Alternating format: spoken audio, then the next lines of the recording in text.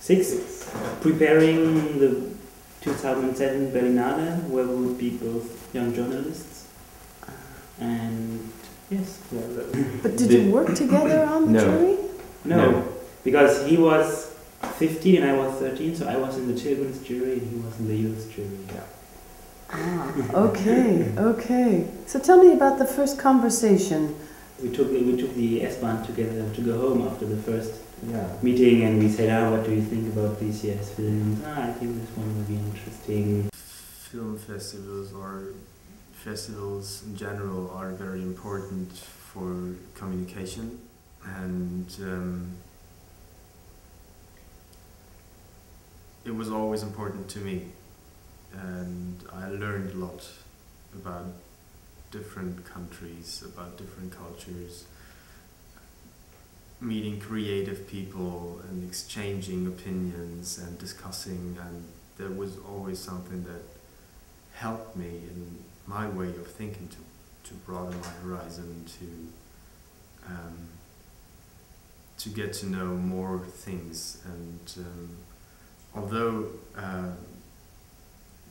the process of how the festival is going is always the same, the festival, especially the Berlinale, is always different because there are different people you meet, there are different films you see, the audiences are different. So yeah, and I really hope to be part of that for a long time. And Moritz was there at St. Andrews, and so I decided eventually to go to St. Andrews as well. Studied Arabic and international relations, did film studies as well for some time, but dropped it because it was too theoretical for me. It wasn't filmmaking. It wasn't filmmaking, it was very kind of basic film understanding and analysis, and I thought that was really ridiculous. I mean, I might think about it differently today, but back then I thought it was ridiculous. I think it was a Gaza war going on, and I had friends in Gaza, and I was interpreting and analyzing a scene from Shakespeare in Love, and it all seemed very irrelevant and very far from reality to me.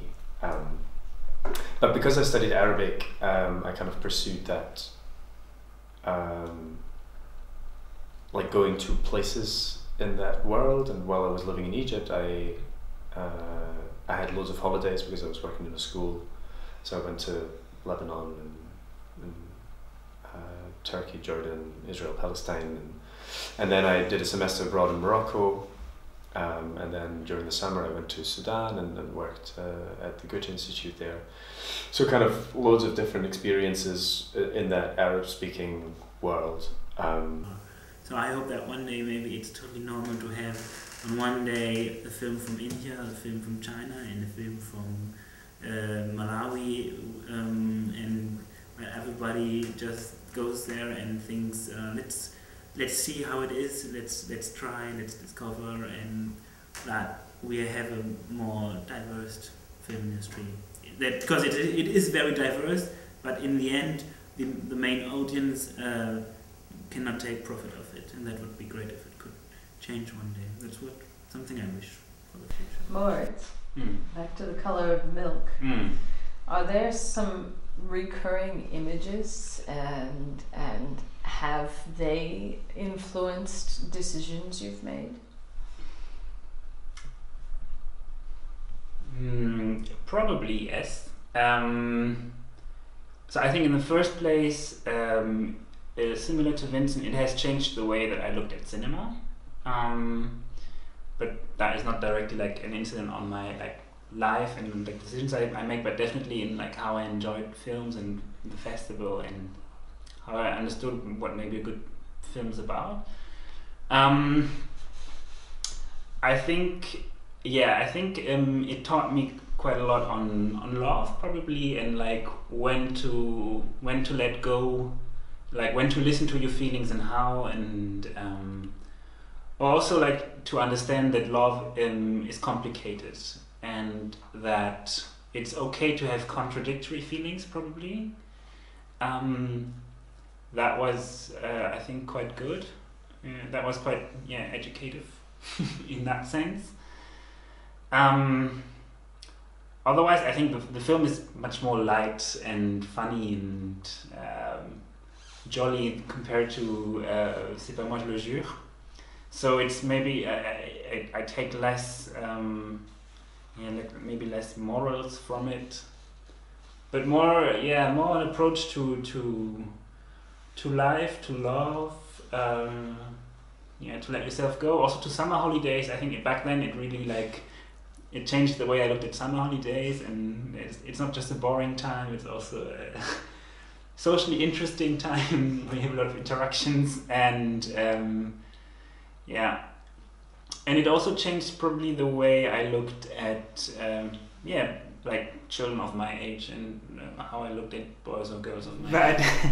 But so I decided to pursue my other big passion in life next to film, which is railways. Has nothing to do, just dropping this casually in the middle of the conversation. But I decided that railways was the thing to do. I deeply believe that railways are a good thing for society. They're comfortable, ecological, fast, beautiful, and just a great thing. And I wrote my dissertation on railways, and then I enrolled for a master's in Paris on transport and sustainable development. If there were a greater flow of and sharing of international films, what do you imagine the world would be like? I think it would help a lot in many situations. So, I mean, the one thing is there is a flow of movies. The second thing is people go and watch it. So, if we can, without forcing people, make them make them watch, catch their interest for different situations in life, different places, different countries. I think it would definitely help to it sounds so simple, but it would help to fight cliches and prejudice in many ways. I think it would spread more empathy and make people also more curious and more keen for mutual exchange and understanding. For example, many times when I traveled to Iran, people would ask me what life is in Germany, because they have an image of Germany, but it's an image that they have from accounts from friends of friends of friends who tell them that it's a country with beautiful cars and highways and where everything works and everything is well organized, but they kind of want to know more about life and how we live, what our daily life is.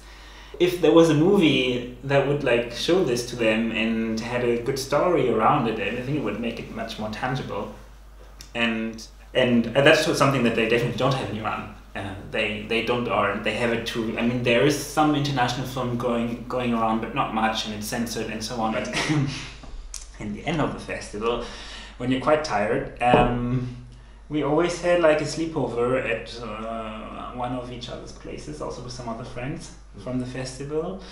And we would cook together, and lasagna is a really good meal to cook together because you have to prepare it for a long time, so you have a lot of time to talk. The other years as well, just not in Berlin anymore, because we'd both be in Scotland. We'd meet in Scotland to kind of celebrate our post-festival. It was the post-festival decompression meal. And essentially. you would debrief about the films. Yes.